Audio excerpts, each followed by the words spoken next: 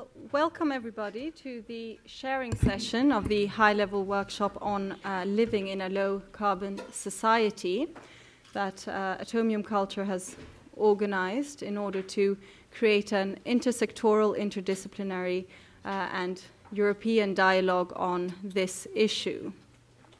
Now, already in the title, after the debates we've had these past 2 days, we know that we should not be using low carbon or carbon.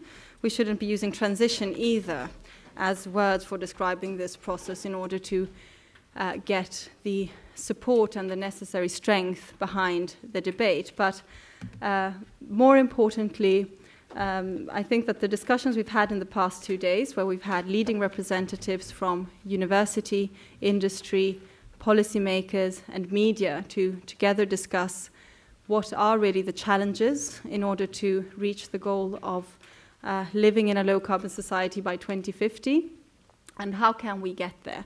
What are concrete measures we can do even in the current political scenario? This type of initiative falls very much in line with the aims and the mission of Atomium Culture. Atomium Culture engages some of the leading universities, newspapers, and businesses at a European level.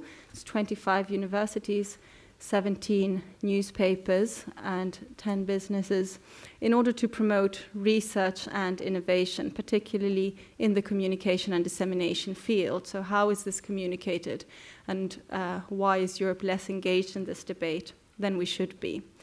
The issue of the transition to a low-carbon society is one of the most pressing issues of our time and really represents one of the grand challenges where all the different sectors of society will have to come together if we are to achieve the very ambitious goals that we have set for ourselves.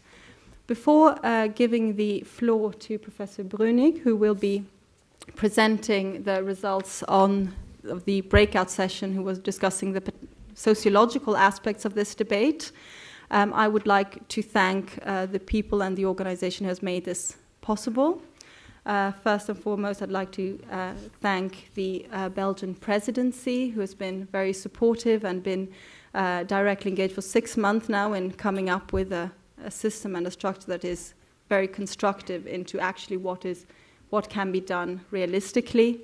I would like to thank our university partners in this section, with particular mention of Lund University and Professor Nilsson, who hosted the first high-level workshop on this debate, wrote the first part of the report, and has been very active in supporting the organization of this event.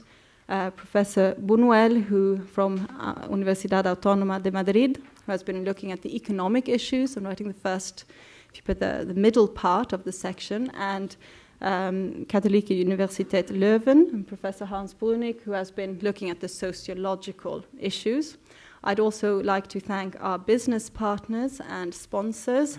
I'd like to thank Bayer, Siemens, Shell, and also as the Zero Emissions Platform for sharing their expertise in this field, which is very valuable in trying to look at how can we realistically achieve this, and obviously allowing us all to be here today. I'd like to thank all the participants of the high-level workshop who have given their time in order to create some conclusions which are innovative, realistic, and really looks at the different aspects of this debate. So thank you very much, everybody, for contributing to this initiative. And now I give the floor to Professor Brünig.